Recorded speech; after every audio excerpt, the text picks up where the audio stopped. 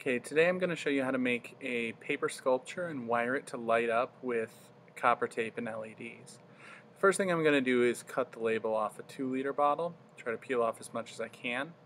I'm going to unscrew it so that it collapses more easily and pinch to cut and expand the cut. I'm going to cut 2 semicircles, sort of one at the top and one at the bottom. That will provide a space where I can insert the light strip later on at the end.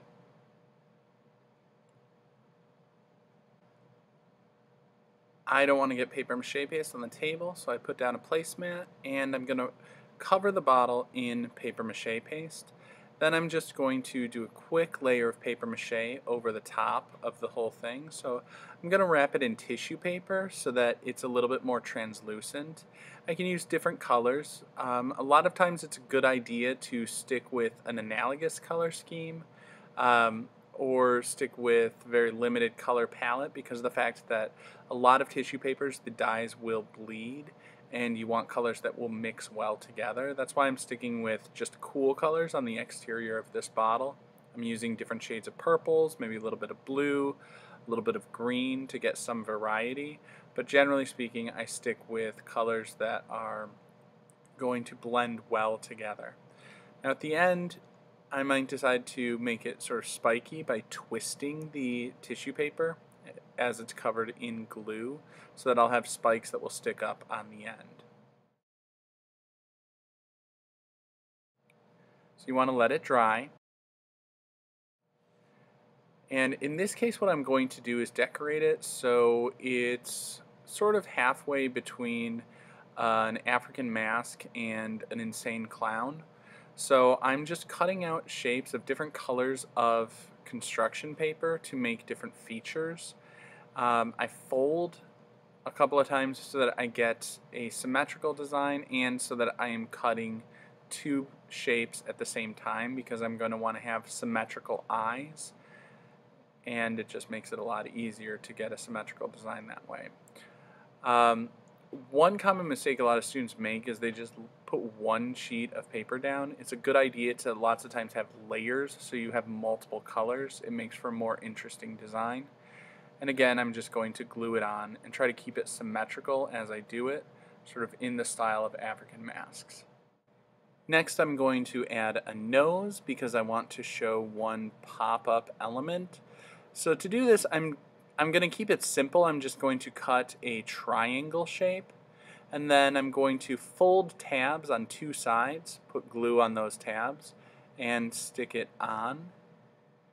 The next thing I'm going to do is make a mouth. So I'm going to do this as a simple semicircle type of design. I guess sticking with my creepy clown type theme. And I always want to remind people it doesn't have to be a straight edge. You can cut a wavy edge, zigzag edge, lots of different things. And I'm going to cut an opening in there so that when I light this up, more light can easily shine through, because the light will shine through the tissue paper a lot better than it shines through the construction paper elements that I'm adding. Another technique that some students like is adding a little bit of fringe with the paper. So I just cut a shape and make a whole bunch of cuts on that, going back and forth.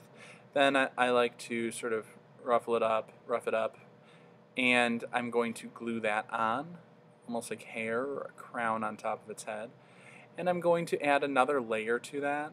Again, layering, adding more colors gives it a little bit more depth, a little bit more visual interest. And I am going to put a line of glue and stick that one on. Of course, you can add more than just tissue paper. Of course, you can add more than just paper. I can add yarn by just putting a line of glue where I want the yarn to be. And on a rounded form, of course, you're going to end up with a little bit of dripping. I can wipe that up with my finger or a paper towel or a tissue. It will dry clear, so I'm not going to worry too much about that. I put on one half and then I went to the second half, just to divide it up, make it easier so I don't get scraps accidentally glued to it as I roll things around. And then I can also, if If I add yarn as an element in one spot, it can be a good idea to add it as another element in another area, just to sort of balance it out. I like to repeat elements in different areas so it feels more unified with the rest of the composition. And of course, it can also be a good idea to use different colors of yarn. And now it's time to make a strip of lights. I'm going to do this as simple parallel circuits, so I'm just going to draw 2 straight line segments. I'm going to label one with a plus and one with a minus. It doesn't really actually matter which one is the plus and which one is the minus at this stage. I'm going to cut that out, and now I'm going to put 2 lines of copper tape down where I had drawn those Sharpie lines. I want to get it nice, smooth, straight line if I can.